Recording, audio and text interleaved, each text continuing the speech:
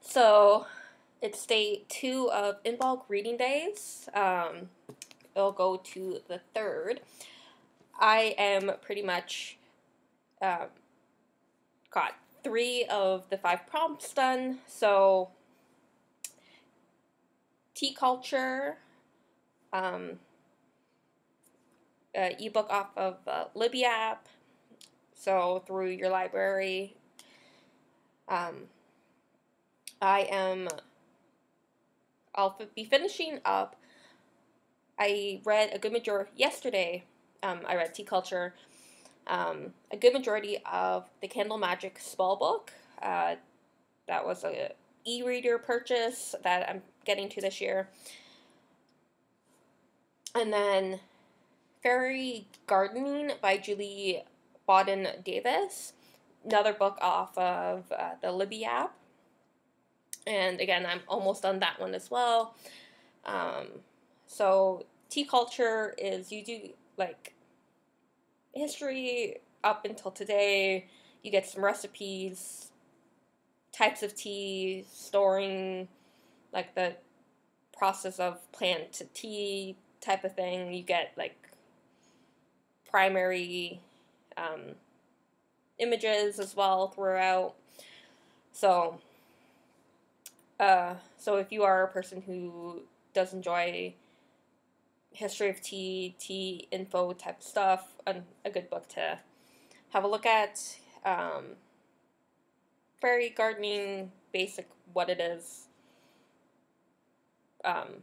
like materials, proportion, placement kind of stuff.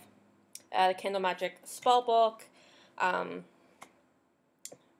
more fleshed out review, either in another Imbolc reading day video in a day or two, or a full-on review on its own. I'll likely do another reread of that if I do.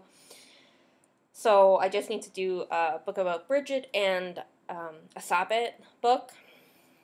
So for my Bridget book, I was just likely do a reread of this children's book. Thinking of, there's a bookshelf in a community room at my place where I might just like end up putting this book. It's a lovely book, and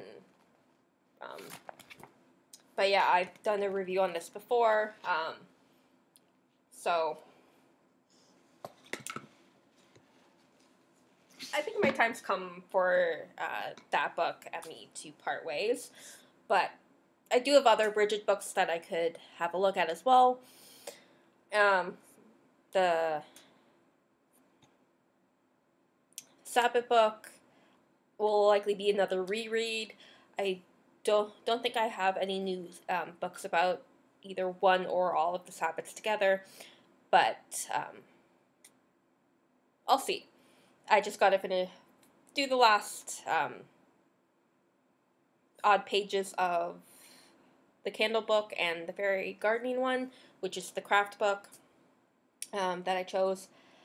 So, yeah. Day 2 of 4. Doing pretty good. I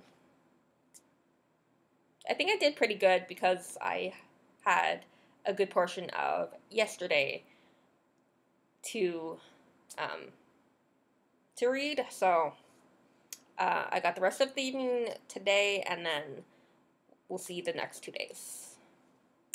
Happy readings.